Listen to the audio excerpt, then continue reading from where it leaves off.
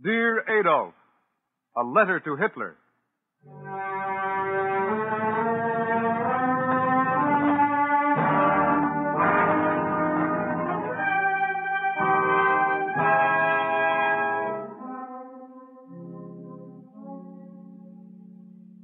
The National Broadcasting Company, in cooperation with the Council for Democracy, presents Dear Adolf, a series of 6 narrative letters written each week by Stephen Vincent Benet, one of the nation's greatest writers. These broadcasts are based upon actual letters written to Hitler by Americans. Today's program, the 5th of the series, presents the well-known screen actor William Holden, who is now a private in the United States Army Signal Corps at the Photographic Center, Astoria, Long Island. Private Holden will relate the views of an American soldier as he addresses a letter to Hitler.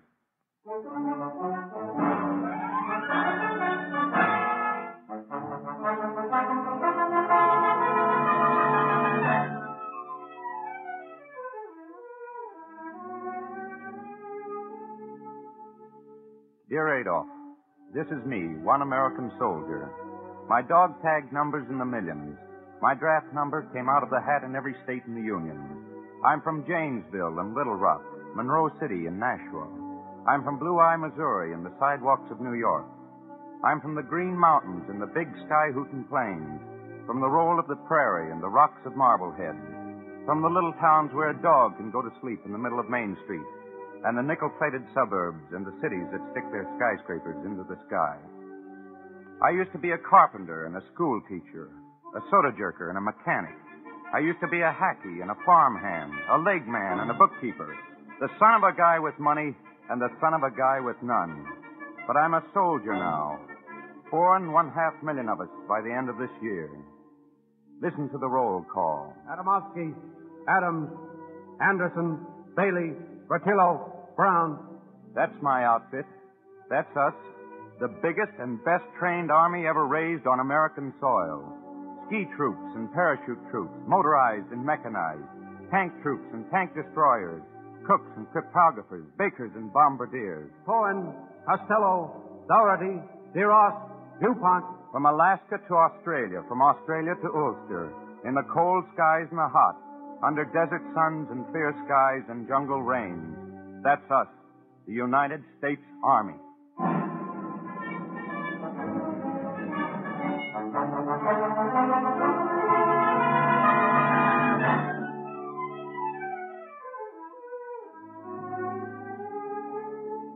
And we're not writing letters, Adolf. We're on the job. We weren't picked out for our looks or Nordic names. We weren't picked out to heil heels or chew up small countries that never did us any harm. We weren't picked out to sit around on our parking spaces and wait for you to be nasty. Let me tell you a few things about us, about the kind of army we are. They won't make you happy. When my bunch first went in, we had a drill corporal from upstate Georgia. He didn't read the papers much. He'd rather go to town and pick a scrap with the MPs. But he drilled us well. Hut, hip, hip, warp. And every day he kept saying, Now, you boys damn well better pay attention here. This business is for keeps. That was March 1941. But he knew what was coming, and we listened. But, well, most of us had left good jobs, and that seemed pretty important. We had a bunch of Italians, and they missed their spaghetti and conversation. We had a bunch of Maine lads, and they sweated under the Georgia sun and thought about the lakes beginning to melt back in Maine. We had some Poles. They knew the score. Their folks had heard from Warsaw. But they didn't argue much. They just kept humping. Yes, it was all pretty new. But when most of my company, at the end of 13 weeks, marched off to join a new division, well, some of them were bawling like kids. Because somehow, without lectures and orders and editorials, there had gelled a sense of comradeship that would make your well-advertised Gemeinschaft Geist look sick.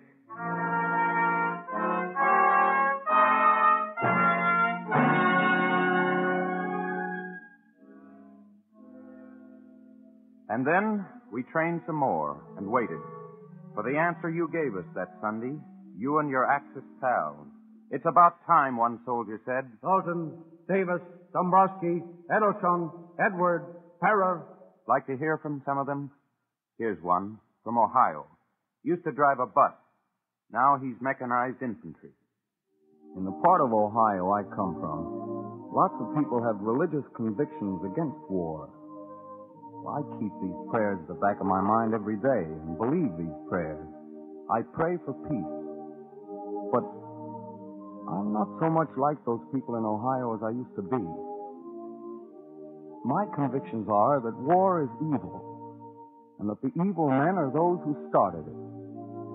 When you ask me what I have personally to be angry against the Nazis and the Japs, that is my answer. They have hurt me and my people by making us fight a war that in our religion is bad. I don't know if I've made myself clear, but Hitler is my personal enemy, and I aim to stop him. And prayers don't make a soldier, Adolf? Not by your book? Well, ask about Lee's army, the Army of Northern Virginia. They prayed when they felt like it.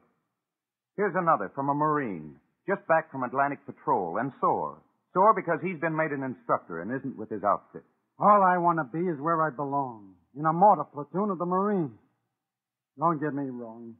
I'm not trying to wave the flag or become Joe Hero. But surely patriotism is something more than knowing the words of the Star-Spangled Banner. I'll admit that 10 years hence, nobody will give a hoot about what the boys in uniform did today. Those who die in action will be hardly a memory. Those who come back maimed will be an expense, a bore, and a nuisance. I've seen death many times recently and dodged it on several occasions. And if I get killed, oh, what the hell? Nobody ever left this world alive, and very few of us get to die for a cause. If I do get through, I will have had the satisfaction of knowing that I did try to do a man's job.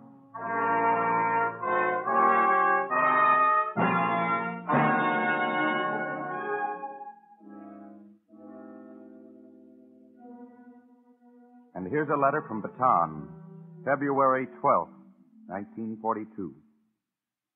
Dear Mother and Dad, and Francis, this letter may never be delivered. It will go to Corregidor and there await transportation. I am proud to be part of the fight that's being made here. Bataan may fall, but the eventual outcome of the war is foreordained. I've seen some horrible things happen and had my share of narrow escapes. But I have also seen some very wonderful acts of courage, self-sacrifice, and loyalty. At last I have found what I've searched for all my life, a cause and a job in which I can lose myself completely. Life and my family have been very good to me and given me everything I've really wanted.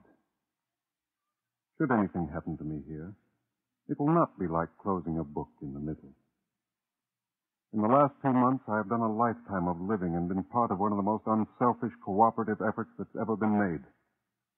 Mistakes may have been made, but that has nothing to do with the manner in which my comrades on Bataan, both Filipino and American, have reacted to their trial of fire. If that same selfless spirit were devoted to the world's betterment in time of peace, what a good world we would have.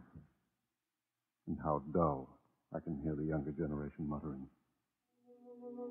This letter is written to send you all my love and thanks for just being my family.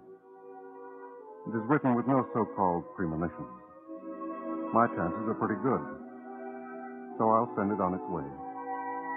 Keep 'em flying west, your loving son and brother.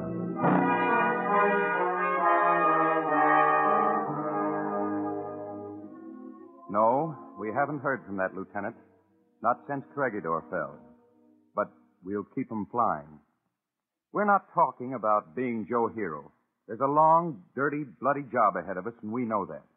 Wars mean filth and thirst and pain and the scream of dive bombers on top of you and going on to the end of your endurance and beyond.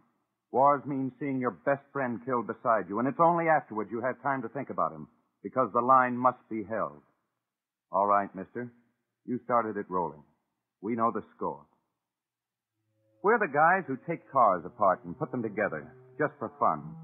We're the guys who fiddle with radio sets and are crazy about the comics, Batman and Terry and the Pirates and Donald Duck. and all kinds of people who do things they aren't supposed to do. The Army wasn't supposed to get away with bombing Tokyo, but they did it. The Navy wasn't supposed to sink 4 Jap air carriers in the Battle of Midway, but they did it. We don't build armies just to put guys in uniform and shove civilians around. We build them to fight and win battles. We build them just the same way we built the Boulder Dam, and out of the same kind of stuff.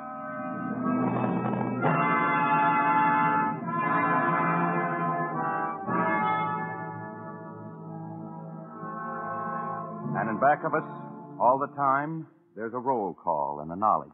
Follett, Fraser, Garrett, Hamilton, Herkimer. That's the muster roll of the Revolution, Adolf.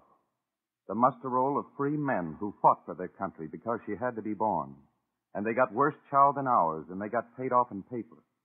And if they were living afterwards, they went back to their farms and hoed corn. But they knew what they'd done, and they were satisfied. Izzard, Jones, Jacobson, Jackson, Kearney, Lee Fitzhugh, Lee R.E. That's the roll call of the Civil War, Adolf. And out of it, the Union lived, and a free thing went ahead. It cost blood and toil and long bitterness, but it made us one nation. Levinsky, Leibowitz, Liggett, MacArthur, McCook, Maganetti. And that's the last war, Adolf. The Rainbow Division and the First Division and all the divisions. The 2 million who went to France. And we came in late and had to borrow other folks' equipment because ours wasn't ready. But the record's written from Cantini to the Argonne. This time we'll have the equipment.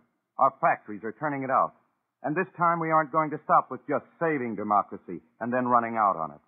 This time we're after a durable peace. And that isn't your kind. Nathan, Nininger, O'Brien, O'Hare, Orlando. That's a few of the new names, Adolf. No, the roll isn't finished. It won't be finished until you are. Papagos, Patterson, Prakash, Pryor, Grittanilla, Casado, Hugh Lung. Chinese, Italian, Greek, Bohemian, British, Mexican. The sons of men who fought 6 wars and won them. The sons of men who came here to get away from wars. We don't like being ordered around, though we'll take it and like it in wartime. We think that one man's just as good as the next, and maybe better. If we feel like going to church, we'll go to the church we pick out, and the next guy can go to his. If we want to get married, we'll marry the girl we like, and the guy who makes a crack about her ancestry had better look out for his teeth. If we don't like the people who run our government, we'll change them by peaceable election.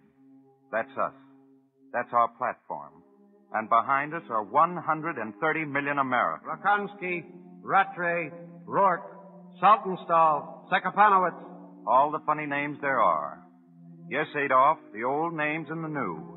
The names that made America from Jamestown to the Cherokee Strip and back and forth and across and up and down. Only this time the building will be bigger than anything we've ever tried.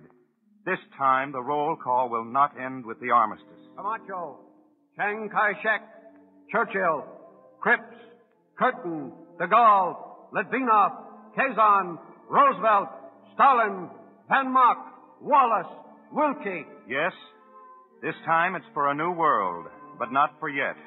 Now it's the march in the mud and the heat on the steel box of the tank and the stutter of a tail gun from a bombing plane. And yet, the command is forward. Now it's fever and wounds and the stink of the slit trench. And yet, the command is forward. The command is forward. March!